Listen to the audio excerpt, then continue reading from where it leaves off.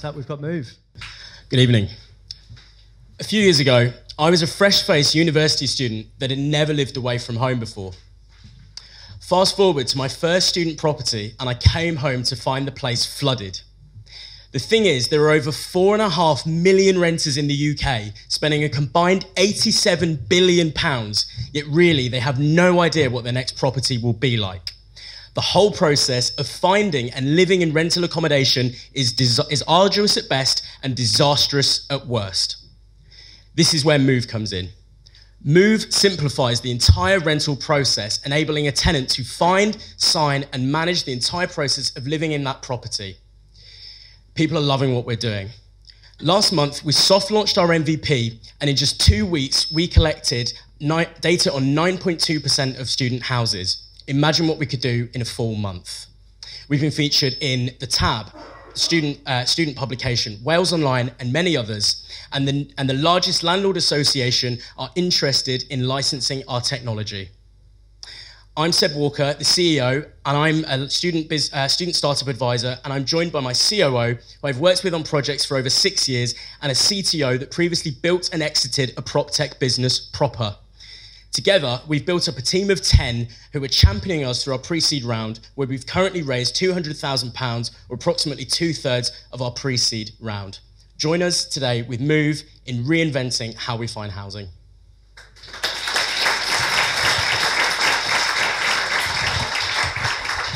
Solid pitch. What's the plan to scale this up across the country and beyond that? What's the playbook to go from city to city? Because I think you're in Cardiff at the moment. We are in Cardiff, yeah, exactly. So we observed our competitors quite closely and what they're doing, and one of the failures that we feel they made was they said, okay, we've nailed one city, let's go national. And we totally think that's the wrong way to do it. Each city has their own kind of niche. In some cities, there are more letting agents, there are more individual landlords. So we make sure that we conquer each city and we have the data to really fully understand that before we enter that market. Now, for our first 5 cities, that means really heavily concentrated student populations where we can hit them with direct in-person marketing. Now, when we get down to London and the southeast, it's so hard to do that because students are spread out across a huge city. So then it's all about digital marketing and making sure we have the data on, are there more individual landlords, or are students and renters in general going through letting agents and spare room? So it's really about having that data to make sure that we can hit that. And in terms of kind of scaling that strategy, it's about having kind of boots on the ground and having a really solid marketing strategy. What's your revenue model? How are you guys making money from this? Just out of curiosity, because it seems like a lot of data and a lot of work and a lot of good ideas to improve student housing, but where's the money?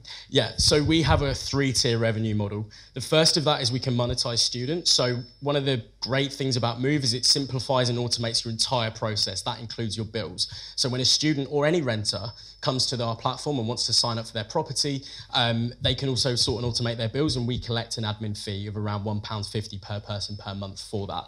We also monetize landlords and letting agents. So in the same way that they might go onto Rightmove and Zoopla and look for a property, a landlord or an agent is paying to be on there. They will pay to be on our platform because we're connecting them with those renters.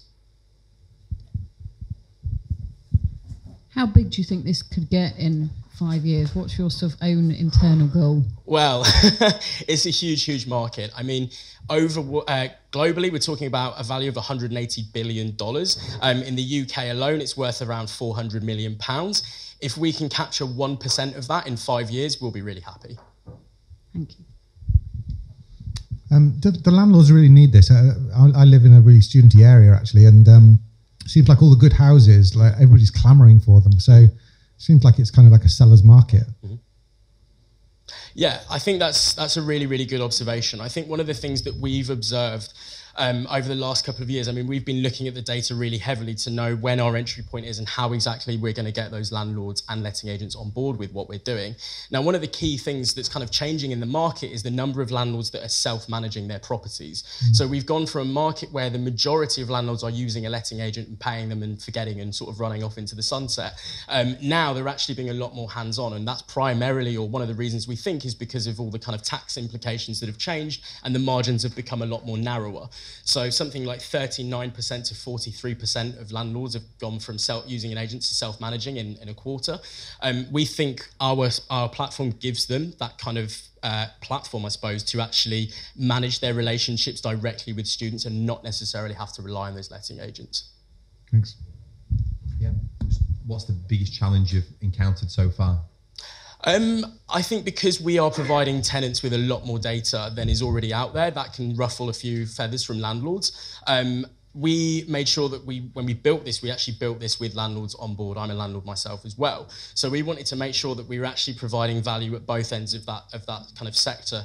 And for us, that means actually we can also provide landlords with information such as, oh, your new tenant who's interested in signing this property. Now they're a student, they don't have a credit score, or if they do, it's rubbish because they're 18 years old. What we can actually tell you is they've paid their rent on time in their halls of residence, they've paid their bills on time, they've never been evicted, they've never had, let's say, a noise complaint, maybe they've had a few parties but not too many, for example. So we can actually provide other data to landlords that they otherwise wouldn't have to kind of combat that, and I think that's how we're getting past that, one of those big hurdles.